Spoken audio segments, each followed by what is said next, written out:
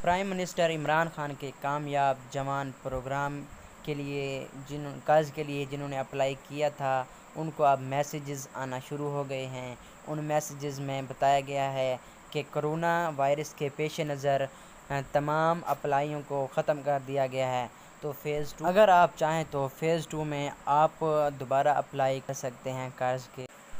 اس video میں apply کرنے کا مکمل طریقہ کار بتایا گیا ہے، تو آپ سے گزارش ہے کہ آپ اس ویڈیو کو مکمل دیکھیں تاکہ آپ کو فارم فل کرنے کا مکمل طریقہ آ سکے۔ تو ہم آگے بڑھتے ہیں کہ آپ نے لکھنا ہے گوگل پہ جا کے کامیاب جوان پروگرام۔ اس کے لکھنے کے بعد آپ کے سامنے جو فارم آ رہا ہے یہ آپ کے سامنے نظر آئے گا۔ اس کو آپ نے اوپن کرنا ہے۔ اوپن کرنے کے بعد آپ نے اس کو دیکھنا ہے۔ یہاں پر آپ کو کچھ یہ سامنے سٹیپس نظر آ رہے ہیں لکھے ہوئے، یہ 9 سٹیپس ہیں، آپ کو وہ فل کرنے ہوں گے۔ یہاں پر آپ کو ابتدائی معلومات دینی ہوں گی۔ ابتدائی معلومات میں آپ کو اپنا نام، I D card number, province, آپ کہاں رہتے ہیں، ایڈریس مکمل آپ کو دینا ہوگا۔ تو نیچے میں آپ کو بتاتا ہوں، یہ سامنے آپ کے نظر آ رہا ہے۔ تو اس طرح کا ایک آپشن ہوگا کہ یہاں پر آپ سے پوچھے گا کہ کیا آپ گورنمنٹ امپلائیز ہیں۔ اگر آپ ہیں تو یس کریں گے، ادروائز نو کے بٹن پر کلک کریں گے۔ اس کے بعد یہاں لکھا ہے کیا آپ سرکاری ملازمت کرتے ہیں، اگر ہیں تو یس ادروائز نو کریں گے۔ کیا آپ پاکستان کے رہائشی ہیں، تو بالکل آپ ہیں، یہاں پر آپ کو یس کا بٹن ہی دبانا ہے۔ تو جس بینک میں آپ کو لون درکار ہے اس کا انتخاب کرنا ہوگا۔ سلیکٹ اینڈ ویلیو کو کلک کرنے کے بعد آپ کے سامنے بینکس کی لسٹ ہوگی، وہاں پر آپ ایک بینک کو سلیکٹ کریں گے جو آپ کا نیئر بائی ہوگا، تو اس سے آپ کو قرض لینے میں آسانی ہوگی۔ کیا آپ اس منتخب کردہ بینک میں ملازمت کرتے ہیں، ہاں یا نہیں۔ نیچے بٹن آپ کو دکھنے والا ہے، یہاں پر سلیکٹ ویلیو پر کلک کریں گے۔ تو اگر آپ سرکاری مطلب کہ آپ بینک کے ملازم ہیں تو آپ یس کے بٹن پر کلک کریں گے، ادروائز آپ نے نو کے بٹن پر ہی کلک کرنا ہے۔ کیا آپ سیاسی شخصیت ہیں، اگر ہیں تو یس ادروائز نو کریں۔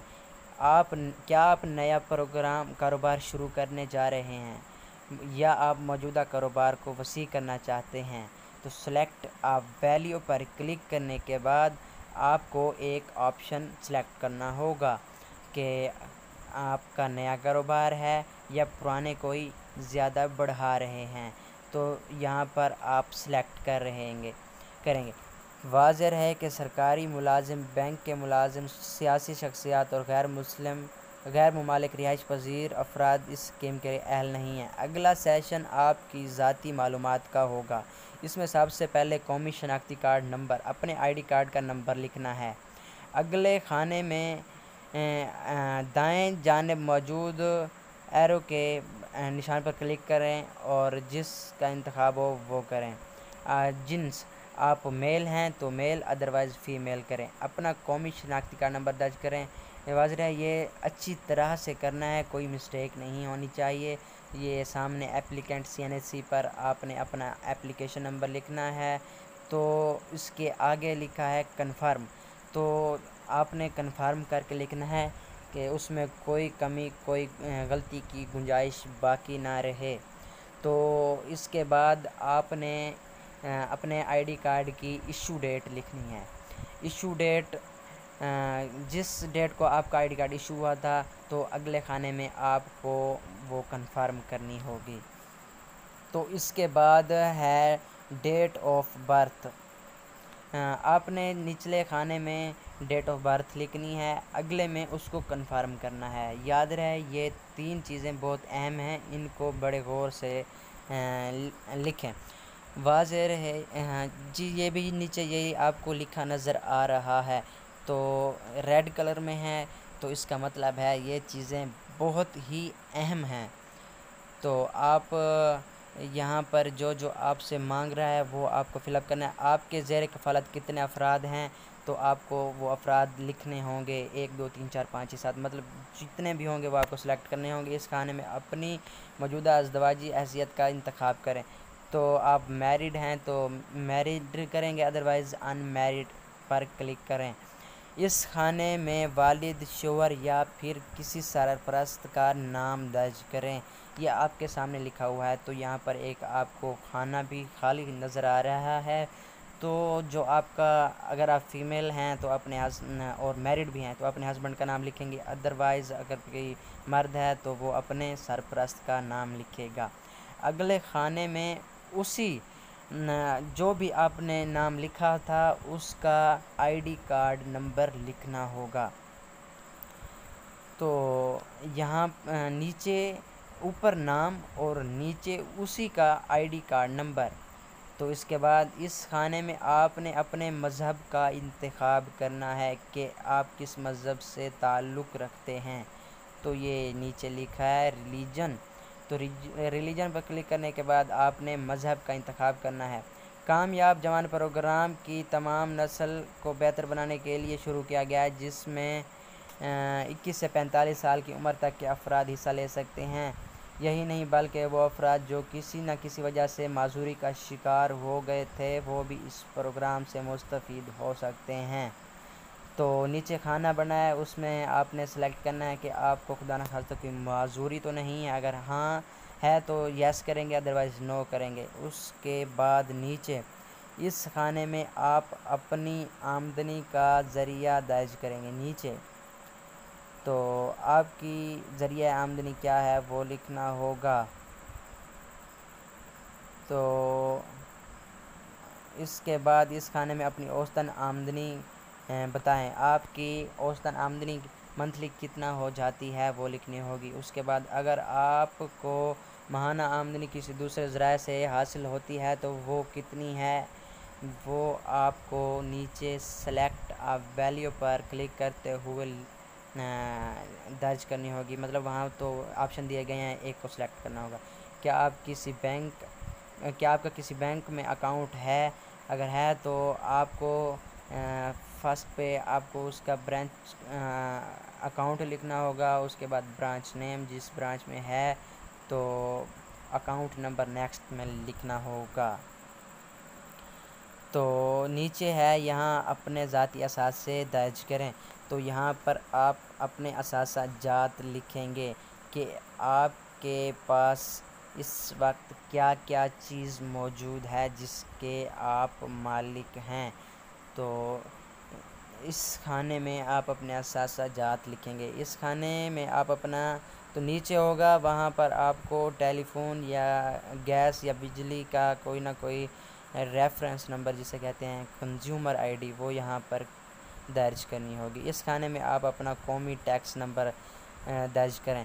تو ہر کوئی قومی ٹیکس درج کرتا ہے پے کرتا ہے تو اس کا آپ کو نمبر لکھنا ہوگا۔ اگر آپ کا ٹیکس نمبر نہیں بنا ہوا تو آپ FBR کی ویب سائٹ پر جا کر اپلائی کر سکتے ہیں، جس سے آپ کو قرض ملنے کے امکانات زیادہ ہو سکتے ہیں۔ تو نیچے ہے درج ذیل کھانے میں آپ اپنی پاسپورٹ سائز تصویر اپلوڈ کریں، تو یہاں پر آپ کو ایک چھوٹی 1 MB کی تصویر اپلوڈ کرنی ہوگی۔ نیچے اس کھانے میں آپ نے اپنے شناختی کارڈ کے فرنٹ حصے کی تصویر اپلوڈ کرنی ہے اور دوسرے کھانے میں آئی ڈی کارڈ کی بیک سائڈ کی تصویر اپلوڈ کرنی ہوگی۔ تو اس کے اپلوڈ کرنے کے بعد آپ سے معلومات لی جائیں گی، آپ کی کوالیفیکیشن، آپ کی تعلیم کیا ہے۔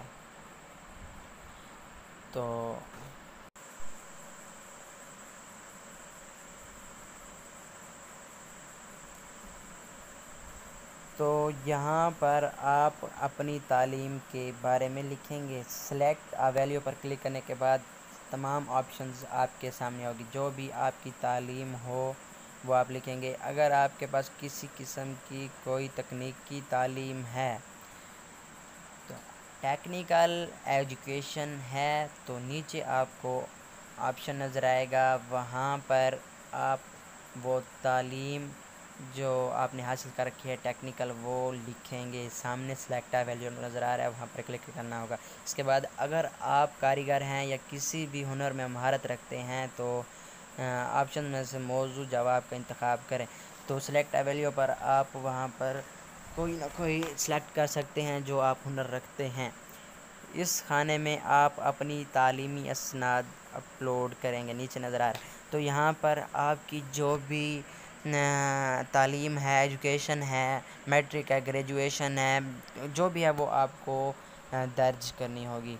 جیسے کہ اوپر آپ کو تکنیکی تعلیم کے بارے میں پوچھا گیا ہے. اگر آپ کے پاس اس کی کوئی سند یا ٹریننگ سرٹیفکیٹ ہے تو یہاں پر اس کی پک اپلوڈ کرنی ہوگی. یاد رہے جو بھی پک اپلوڈ کرنی ہے وہ زیادہ سے زیادہ 1 MB کی ہو. نیچے ہے اس خانے میں آپ کوئی بھی مساوی دستاویزات اپلوڈ کریں. تو کوئی ٹیکنیکل ہوں یا اس کے ساتھ ملتی جلتی ہوں آپ کی اپنی اسناد تو وہ آپ وہاں پر ایڈ کریں گے. جی یہاں سلیکٹ پکچر پر کلک کرنے کے بعد آپ کو ایڈ کرنی ہوگی. اس کے بعد آتا ہے معلومات برائے رابطہ. یہ معلومات آپ کے لیے اور بینک والوں کے لیے بہت ہی اہم ہیں. آپ کو یہاں اپنا مکمل رہائشی پتہ درج کرنا ہوگا جو بالکل ہی مناسب اور صحیح ہو. آپ کو بالکل ہی صحیح درج کرنا ہوگا. اپنا مستقل پتہ یہاں پر لکھنا ہوگا. تو اس کے بعد آپ کو ہم بتا رہے ہیں، آپ بھی سن رہے ہیں تو برائے مہربانی توجہ سنیے گا. اس کے بعد یہ رہائشی پتہ کس صوبے میں آتا ہے آپشن میں سے صوبے کا انتخاب کریں. تو یہاں پر آپ دیکھ رہے ہیں لکھا ہے تو آپ نے وہاں پر پروونس لکھنا ہے. تو پریزنٹ ڈسٹرکٹ اس کے بعد آتا ہے تو جس موجودہ ضلع میں رہ رہے ہیں وہ لکھنا ہے. اس کے بعد آپ نے تحصیل لکھنی ہے. تحصیل کو سلیکٹ کرنا ہے کہ آپ کی تحصیل کون سی ہے، یہاں پر آپ کو لکھنا ہوگا. اس کے بعد اگر آپ کا مستقل رہائشی پتہ ہے تو مختلف ہے تو اس خانے میں درج کرنا ہوگا. مطلب آپ کا مستقل اور پتہ ہے اور عارضی پتہ اور ہے تو آپ یہاں لکھیں گے. اور پھر جیسا کہ عمل کو دہراتے ہوئے رہائشی پتے کو، صوبے کو، ہر چیز کے نام کو دوبارہ لکھنا ہوگا. تو جو آپ نے اوپر لکھا وہی سیم ٹو سیم نیچے لکھنا ہوگا. یہاں پر اپنا زیر استعمال اگر آپ کا ٹیلی فون لگا ہوا ہے تو اس بما کوڈ کسی کا 01 مطلب جو بھی ہوتا ہے آپ کو وہ کوڈ لکھنا ہوگا. تو نیچے آپ کو اپنا پرسنل موبائل نمبر لکھنا ہوگا. اس کے نیچے اس خانے میں رابطے کے لیے متبادل نمبر درج کریں. مطلب اگر آپ کا نمبر نہیں لگ رہا اور گھریلو نمبر بھی نہیں لگ رہا تو آپ کسی ایسے کا نمبر دیں جو اس کے بعد موجود ہو اور وہ آپ سے رابطہ ممکن کرا سکے. تو یہاں نیچے آپشنز پر یہ جو نظر آ رہا ہے اس پر آپ کو وہ نمبر لکھنا ہوگا. اس کے بعد آپ کا ذاتی ٹھیک ہے تو یہاں پر اپنے اس کے بعد ہے جو آپ نے موبائل نمبر لکھا ہے کیا وہ آپ کا ذاتی ہے تو وہاں پر آپ کو یس اور نو کا جواب دینا ہوگا. اس کے بعد ہے اپنی ای میل ایڈریس لکھیں. اگر آپ کا کوئی ای میل اکاؤنٹ بنا ہوا ہے تو وہ درج کریں گے اگر ہے، ادروائز لازم نہیں ہے. تو نیچے اس خانے میں اپنی رہائشی حیثیت درج کریں کہ آپ جس مکان میں رہ رہے ہیں وہ کرائے کا ہے یا وہ آپ کا ذاتی ہے. تو یہاں پر سلیکٹ ویلیو پر کلک کرنے کے بعد آپ کو وہ سلیکٹ کرنا ہوگا. اس کے بعد آپ سے کاروباری معلومات حاصل کی جائیں گی. اس سیکشن میں آپ اپنے کاروبار کے متعلق درج کریں. اس کاروبار مرکزی نوعیت کیا ہے کہ جو کاروبار آپ کر رہے ہیں وہ کس نوعیت کا ہے. تو آپ کو اپنے کاروبار کی نوعیت درج کرنی ہوگی. آپ کا کاروبار کس شعبہ سے تعلق رکھتا ہے تو آپ کو اپنے کاروبار کا شعبہ لکھنا ہوگا کہ آپ کا کاروبار کس شعبہ سے وابستہ ہے. تو نیچے ہے آپ کے کاروبار کا ذیلی شعبہ کیا ہے. تو ہر کاروبار کا اپنا شعبہ ہوتا ہے تو آپ کو وہ شعبہ لکھنا ہوگا۔ اپنے کاروبار کا نام درج کریں۔ ہر کاروبار ایک نام پر ہی چلتا ہے، تو جو بھی آپ کے کاروبار کا نام ہے وہ لکھنا ہوگا۔ اس کے بعد ہے آپ نے جو کاروبار منتخب کیا اس کے بارے میں تفصیلات درج کریں۔ تو نچلے پیج پر آپ کو ایک آپشن نظر آئے گا جی، یہ آپشن نظر آ رہا ہے۔ تو یہاں پر آپ اپنے تفصیلات لکھیں گے اپنے کاروبار کی۔ نیچے اپنے کاروبار کا پتہ درج کریں۔ اگر کاروباری پتہ نہیں ہے تو گھر کا پتہ درج کریں۔ تو اگر آپ نے ابھی تک کاروبار سٹارٹ نہیں کیا تو آپ یہاں پر اپنے کاروبار کا پتہ نہیں لکھ سکتے، تو اپنے گھر کا پتہ لکھ لیں۔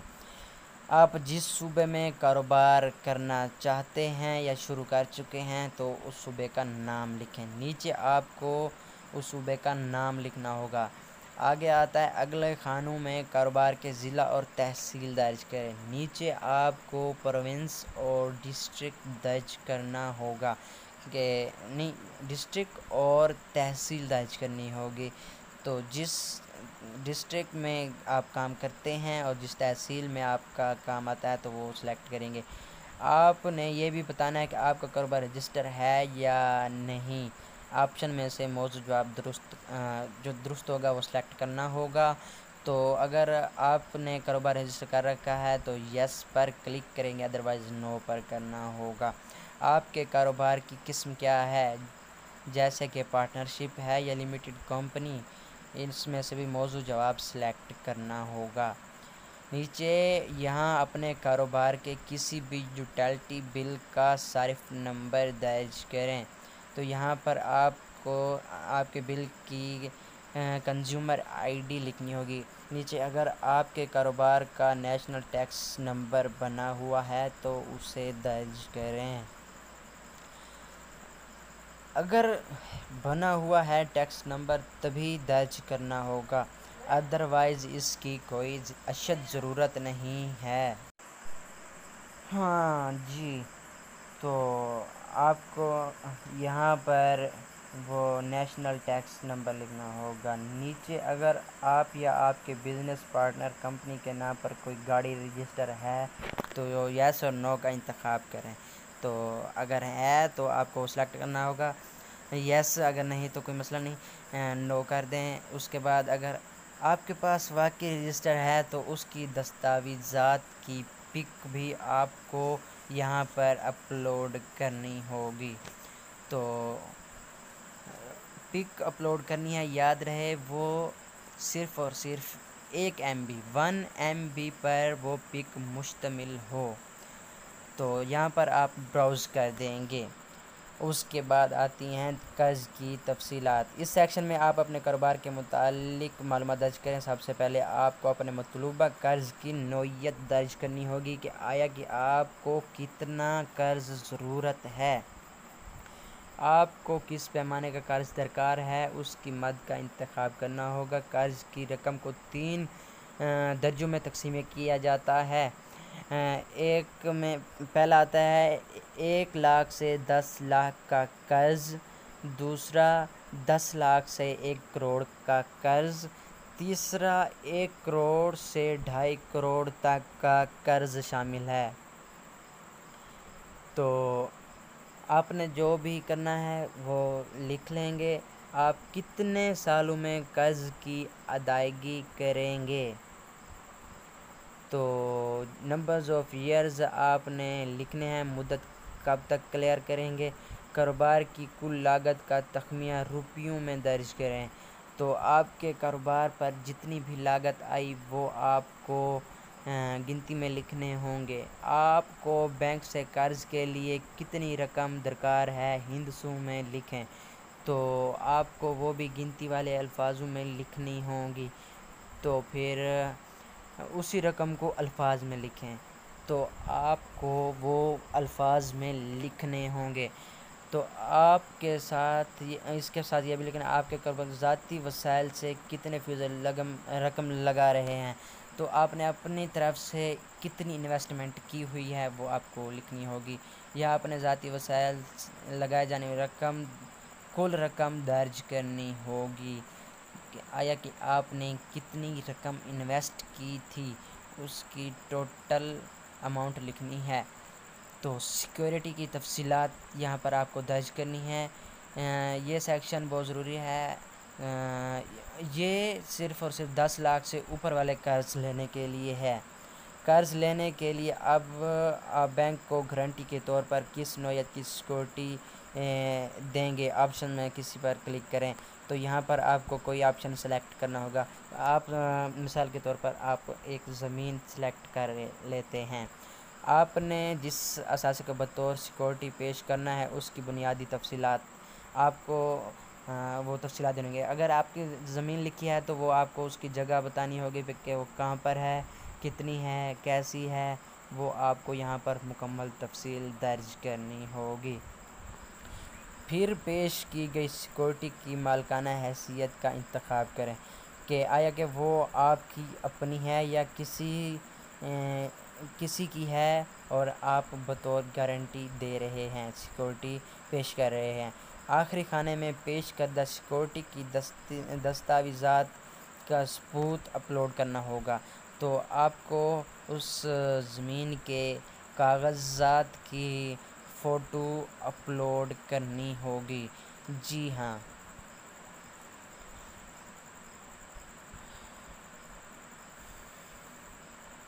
نیکسٹ آتا ہے بزنس پلان۔ یہ آپ کے بزنس پلان کے متعلق ہے۔ اگر آپ نے درخواست پر کرتے ہوئے نئے کاروبار کا انتخاب کیا تھا تو آپ کو اپنی اسکرین پر یہ سیکشن نظر آئے گا، ادروائز یہ سیکشن نہیں ہوگا۔ سب سے پہلے اپنے موجودہ اثاثہ جات کی لاگت کا تخمینہ درج کریں کہ آپ جو کاروبار کرنے والے ہیں اس کی لاگت کتنا ہوگی، آپ کے کاروبار کی ابتدائی سیٹ اپ پر کتنی رقم لگے گی۔ جو آپ سیٹ اپ شروع کرنے والے ہیں اس کی لاگت کا تخمینہ آپ کو نچلے خانے میں درج کرنا ہوگا۔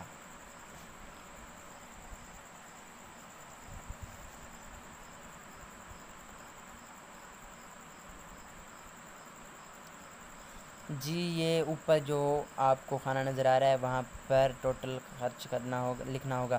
اس خانے میں اپنے کاروبار کی ماہانہ متوقع آمدنی روپیوں میں درج کریں۔ تو آپ جو کاروبار سٹارٹ کرنے والے ہیں اس کی آپ کو ماہانہ کتنی آمدنی ہوگی وہ اوپر والے خانے میں لکھنا ہوگا۔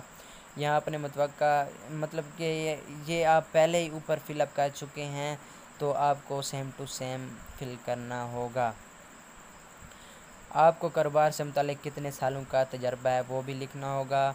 تجربے کی سند یا لیٹر اپلوڈ کرنے ہوں گے، ان کی پکس بھی آپ کو اپلوڈ کرنی ہوں گی۔ تو نیکسٹ آتا ہے اپنے کاروبار کی فیزیبلٹی رپورٹ اپلوڈ کریں۔ فیزیبلٹی رپورٹ آپ خود یا کسی فنانس کمپنی یا ایکسپرٹ سے بنوا سکتے ہیں۔ یہ بالکل ویسے ہی بنتی ہے جیسے کہ سی وی بنتی ہے، تو آپ اس کی ایک پک اپلوڈ کریں گے۔ اگر آپ نے درخواست پر کرتے ہوئے آپشن میں پہلے موجود کاروبار کا انتخاب کیا ہے تو اب آپ کی اسکرین پر یہ سیکشن نظر آئے گا۔ اپنے کاروبار کے موجودہ اثاثہ جات درج کرنے ہوں گے یہاں پر۔ اس کے بعد آتا ہے اپنے قائم اثاثہ جات درج کریں۔ تو یہاں پر آپ کے اثاثہ جات پہلے سے لکھنے ہوں گے۔ یہاں اپنے موجودہ اخراجات درج کرنے ہوں گے کہ آپ کے کیا اخراجات آ رہے ہیں۔ اس کے بعد آپ کو اپنے طویل المیعاد واجبات جو آپ نے قرض دینا ہے وہ لکھنا ہوگا۔ اپنے ذاتی وسائل سے کاروبار پر لگائے جانے والی رقم درج کریں۔ آپ نے جو انویسٹ کی تھی وہ لکھنی ہوگی۔ نیچے اس خانے میں اپنے کاروبار کی ماہانہ آمدنی روپیوں میں لکھنی ہوگی کہ جو آپ بزنس کر رہے ہیں اس کی منتھلی آپ کو کتنی بچت ہو رہی ہے وہ اس خانے میں آپ کو لکھنی ہوگی۔ یہاں اپنے کاروباری اخراجات روپیوں میں درج کرنے ہوں گے۔ پھر اپنے ماہانہ کاروباری بلا واسطہ اخراجات درج کرنے ہوں گے، اور یہ بھی آپ پہلے اوپر فل اپ کر چکے ہیں تو آپ کو سیم ٹو سیم کرنا ہوگا۔ تو دیکھ سکتے ہیں یہ بالکل وہی سوالات ہیں جو پہلے ہی پوچھے جا چکے ہیں۔ تو کوشش کرنی ہے آپ نے یہ سیم ٹو سیم فل کرنے ہیں، کوئی بھی کسی قسم کی غلطی کی گنجائش نہیں ہوگی۔ یہاں پر آپ کی غلطی کو پکڑا جا سکتا ہے اور آپ کی درخواست کو ڈسمس کیا جا سکتا ہے۔ تو پھر آخری جمع کروائی جانے والی گوشوارے کی تصویر، تو جو آپ نے ٹیکس دیا تھا اس کی پکس آپ کے پاس ہوں گی تو وہ اپلوڈ کرنی ہوں گی۔ تو اس کے بعد آتے اپنے 3 سالہ مالی گوشوارے کے بینک ریکارڈ کی تصویر اپلوڈ کریں۔ تو جو آپ نے ٹیکس پے کیا تھا وہ اس کی کاپی کی پک اپلوڈ کرنی ہوگی۔ اگر آپ پہلے سے کاروبار کر رہے ہیں تو اس کی چیمبر یونین یا تجارتی ادارے کی طرف سے تجویز دی گئی خط کی تصویر اپلوڈ کرنی ہوگی۔ اپنے کاروبار کی فیزیبلٹی رپورٹ اپلوڈ کریں، تو یہ آپ کو اپلوڈ کرنی ہوگی۔ فیزیبلٹی رپورٹ آپ خود یا کسی بھی فنانس کمپنی یا ایکسپرٹ سے بنوا سکتے ہیں۔ جی ہاں، اس کے بعد آتا ہے پہلے سے لیے گئے قرض کی تفصیلات۔ اس سیکشن میں آپ سے پہلے سے لیے گئے قرض کی تفصیلات درج کریں گے۔ کیا آپ یا آپ کے کسی والدین یا شریک حیات میں سے کوئی لون ڈیفالٹر ہے یا نہیں، تو وہ آپ کو یس اور نو میں کرنا ہوگا۔ لون ڈیفالٹر کے متعلق تفصیلات بھی درج کرنی ہوگی کہ آپ کے کس رشتہ دار، والدین یا شریک حیات میں سے کسی نے قرض لیا ہے تو کیوں لیا تھا اور ابھی تک اس کو کیوں نہیں ادا کیا گیا۔ تو جس بھی بینک سے لیا گیا تھا اس کا نام بھی آپ کو نیچے درج کرنا ہوگا۔ جی ہاں، یہاں بٹن نظر آ رہا ہے، یہاں پر آپ کو درج کرنا ہوگا۔ حاصل کردہ رقم روپیوں میں لکھیں، جتنی بھی ٹوٹل رقم آپ نے لی تھی وہ آپ کو درج کرنی ہوگی۔ قرض کے بقیہ واجبات درج کریں، تو جتنی رقم آپ نے بقایا دینی ہے وہ بھی آپ کو یہاں پر لکھنی ہوگی۔ اس کے بعد ہے حوالہ جات۔ اس سیکشن میں محترم درخواست گزار اپنی تصدیق کے لیے قریبی رشتہ داروں کے علاوہ کسی بھی 2 افراد کی درج ذیل تفصیلات درج کریں۔ تصدیق کنندہ کا موبائل نمبر اور شناختی کارڈ نمبر درج کرنا ہوگا۔ اس عمل کو دہراتے ہوئے آپ 2 بار لکھیں گے۔ ریفرنس 1، یہاں پر آپ کو اس کا نیم، نیچے اس کا آئی ڈی کارڈ نمبر اور فون نمبر لکھنا ہوگا، اور ریفرنس 2 میں بھی آپ کو وہی کرنا ہوگا، لیکن ریفرنس 2 میں کسی اور افراد کا، مطلب 2 مختلف افراد کے آپ کو نمبرز، فون نمبرز اور مکمل تفصیلات دینی ہوں گی۔ تو اس کے بعد آپ سے فائنلی بیان حلفی لیا جائے گا۔ بیان حلفی میں آپ کو اوپر سے ساری چیزیں پڑھی ہیں، لکھی ہیں، آپ نے توجہ سے یہ کرنا ہوگا۔ اس کے بعد آپ نے یہ CNAC number, date of issue, date of birth اور پرائمری فون نمبر آپ کو لکھنا ہوگا۔ یہ آپ کا بیان حلفی ہے۔ اس کے بعد آپ کو نیچے نظر آ رہا ہے، یہاں ٹک کریں پر، یہاں پر ایک چھوٹا خانہ بنا ہوا ہے نیچے، یہ میں آپ کو واضح کر کے بتا رہا ہوں۔ یہ نیچے یہ جو خانہ بن رہا ہے اس کو کلک کرنا ہوگا۔ اس کا مطلب ہے آپ نے تمام ان کی شرائط کو قبول کر لیا ہے۔ تو یاد رہے اس کو اپلیکیشن کو سبمٹ کرنے سے پہلے آپ اپنی اپلیکیشن فارم کو ایک بار پھر توجہ کے ساتھ پڑھ لیں تاکہ اس میں کوئی بھی غلطی کی گنجائش نہ رہی ہو۔ تو میں نے آپ کو اس ویڈیو میں بتایا، اگر آپ کو یہ ویڈیو اچھی لگی ہوئی ہو تو اس کو لائک اور کمنٹ کرنا بالکل نہ بھولیں۔ ہمارے چینل کو سبسکرائب کریں۔ شکریہ۔